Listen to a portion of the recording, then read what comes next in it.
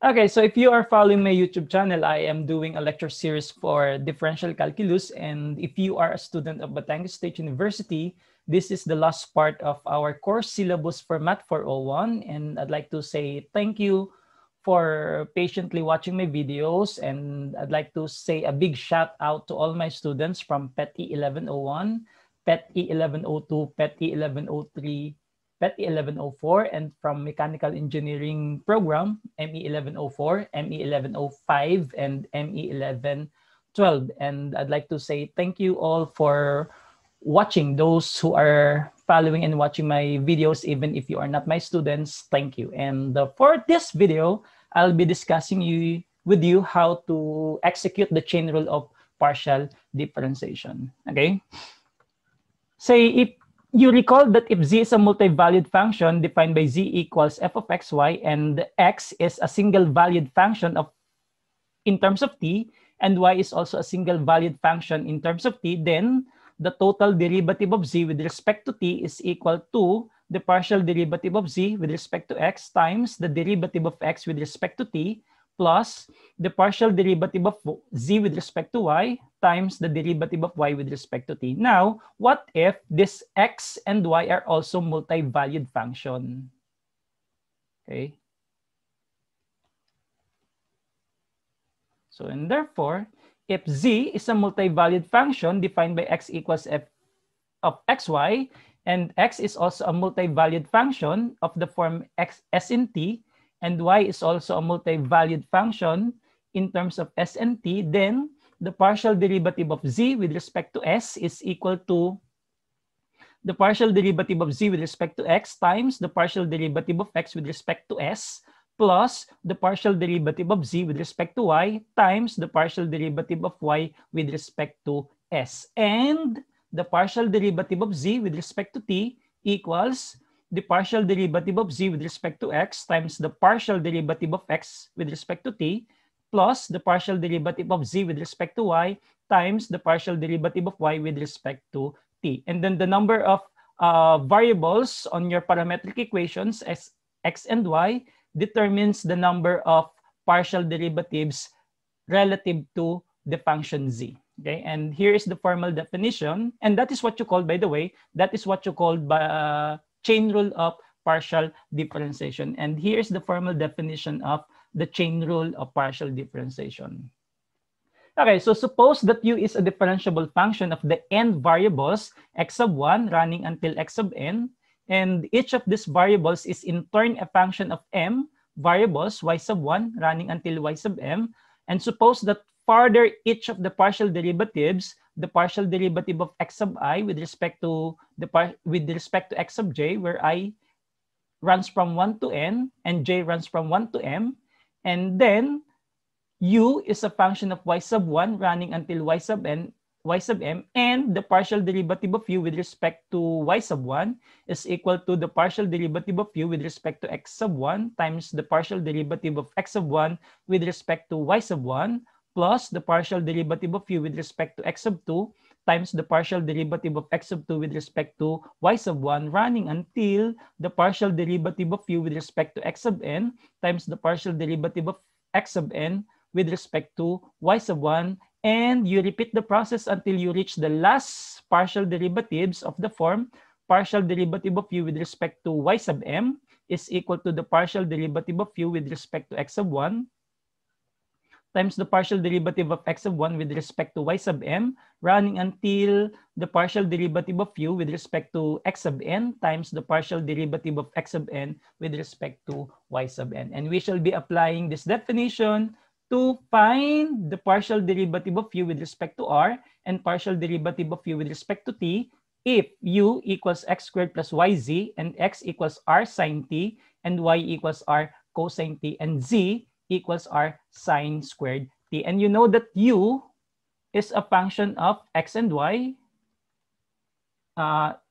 Sorry, that's x, y, z.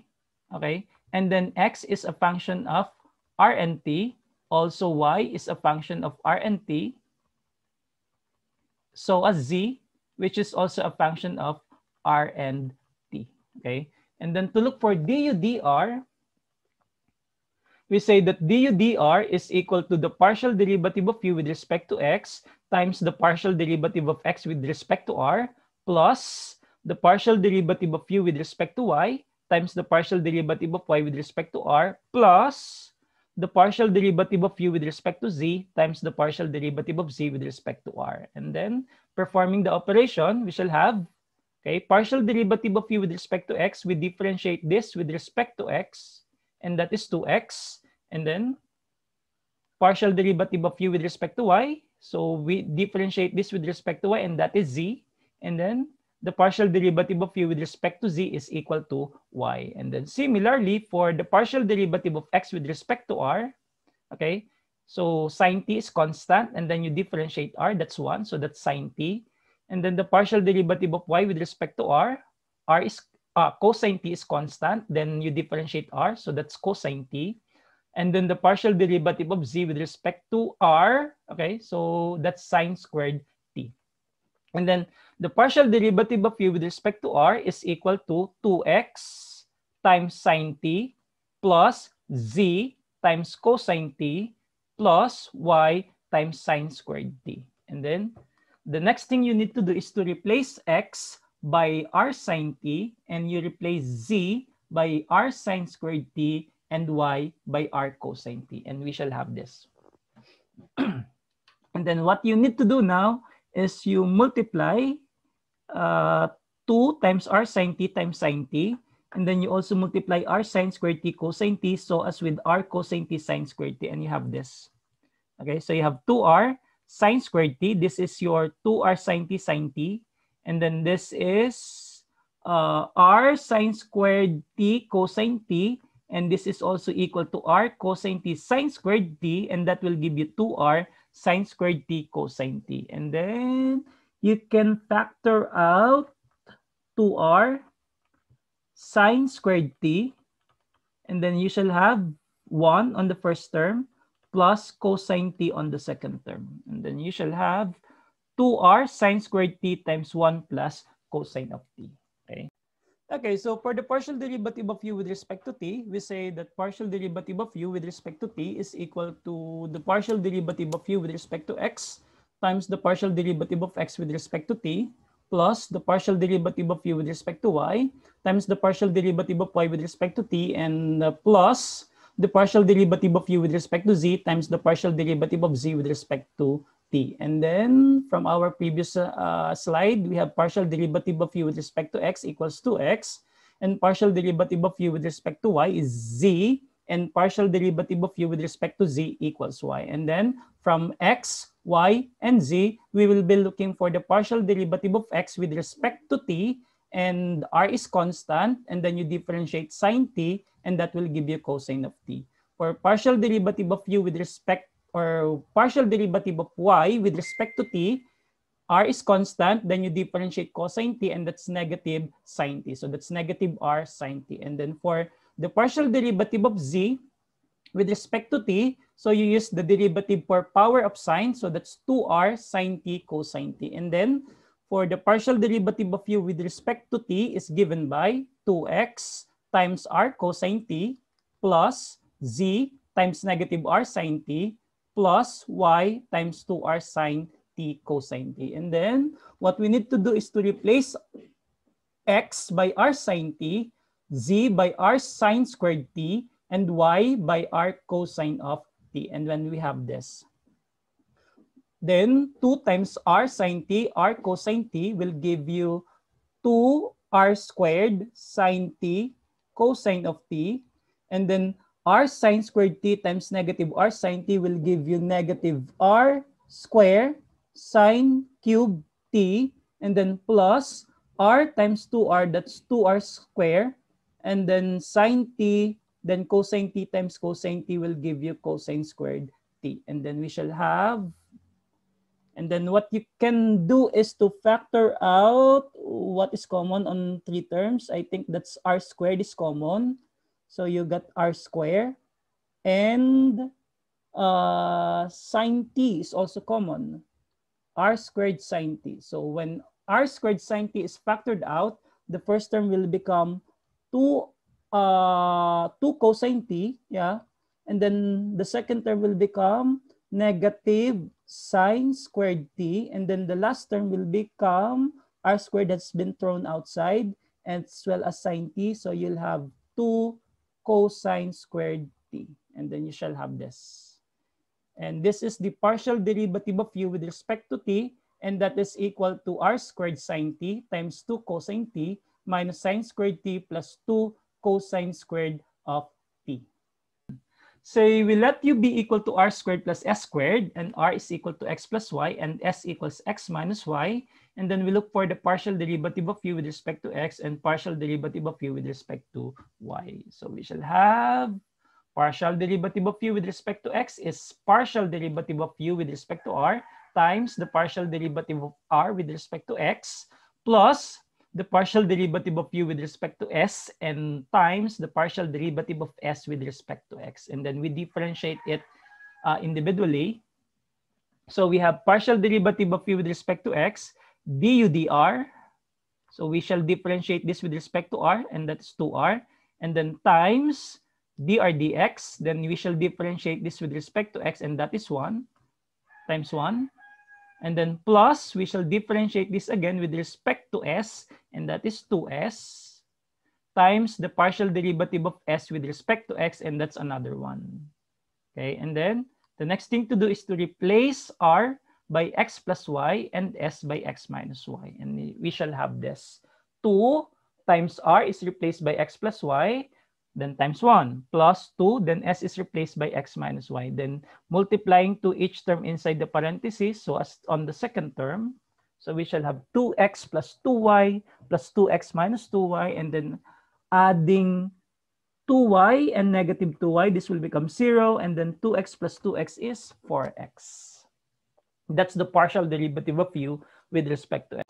Okay, so for the partial derivative of u with respect to y, we have partial derivative of u with respect to r times partial derivative of r with respect to y plus the partial derivative of u with respect to s times the partial derivative of s with respect to y. And then we have the partial derivative of u with respect to r. So you differentiate r squared plus s squared with respect to r, and that will give you 2r times the partial derivative of r with respect to y. So you differentiate x plus y in terms of y, and that will give you 1 plus the partial derivative of u with respect to s, you differentiate r squared plus s squared in terms of s, and that will give you 2s, times the partial derivative of s with respect to y, and that will give you negative 1. And then the next thing to do is you replace r and s by x plus y and x minus y respectively. So we shall have 2 times x plus y minus 2 times x minus y. And then you introduce 2 each term inside, negative 2 each term inside, and then you have this.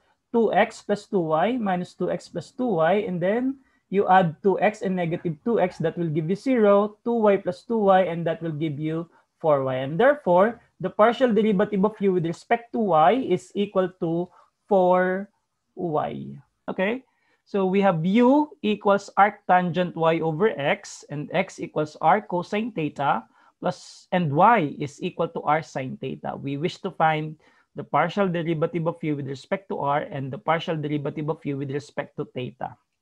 Okay, so we have the partial derivative of u with respect to r, and then we shall look for the partial derivative of u with respect to x. Okay, and that is, since this includes arctangent, you recall that the derivative of arctangent of u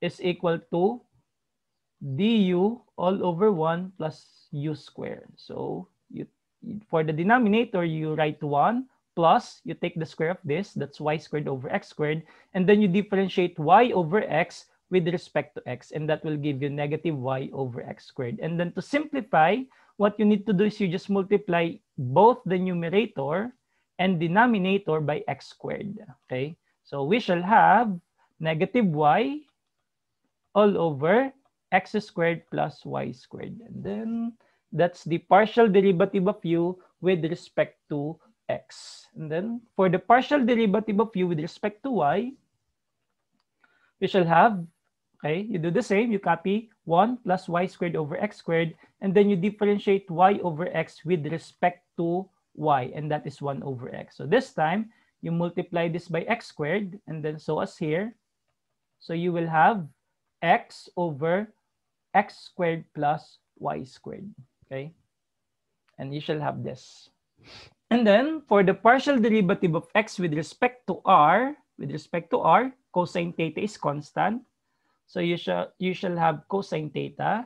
And then the partial derivative of y with respect to r, sine theta is constant. And you shall have sine theta. And then for the partial derivative of u with respect to r, so that's negative y over x squared plus y squared times cosine theta plus x over x squared plus y squared times sine theta. And then the next thing to do is you replace y by r sine theta and x by r cosine theta. And you recall from here that x over r equals cosine theta, so as y over r equals sine theta, and then representing this in a triangle.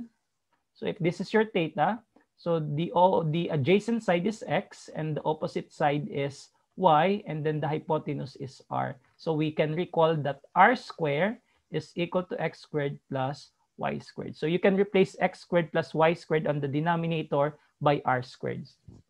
And then y is to be replaced by r sine theta. So we have this, okay? Y is replaced by r sine theta, and then x squared plus y squared becomes r squared. Then you just copy cosine theta. On the second term, x is replaced by r cosine theta, and then x squared plus y squared is replaced by r squared, and then you copy sine theta. And then you shall have, okay, negative 1 over r, that's negative r over r squared, that's 1 over r. Then you copy sine theta, cosine theta, and then r over r squared is also another 1 over r. Then you multiply cosine theta and sine theta. And as you can notice, okay, and this will give you 0. Okay, that's the partial derivative of u with respect to r is equal to 0. For the partial derivative of u with respect to theta, okay, that's the partial derivative of u with respect to x times the partial derivative of x with respect to theta plus the partial derivative of u with respect to y times the partial derivative of y with respect to theta. And then you recall that the partial derivative of u with respect to x is negative y all over x squared plus y squared from our previous solution, and that the partial derivative of u with respect to y is positive x over x squared plus y squared. And then we shall now differentiate x with respect to theta, so r will be treated constant.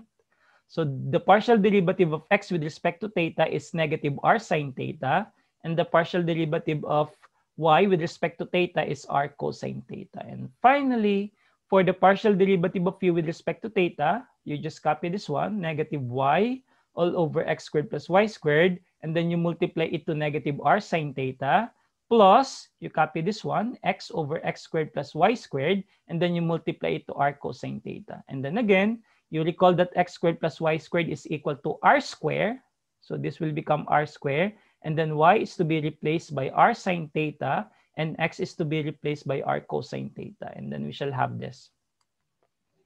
Negative r sine theta times negative r sine theta all over r squared plus r cosine theta, this is our x, all over r squared times r cosine theta. And then multiplying, so that's negative r and negative r, that's positive r squared.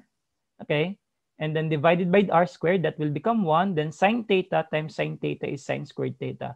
Doing the same here, r times r is r squared divided by r squared, that will become 1. And then you multiply cosine theta and cosine theta, and that will give you cosine squared theta. And then from the square identity, so you have sine squared theta plus cosine squared theta is equal to 1. And therefore, the partial derivative of u with respect to theta is equal to 1. And that's it.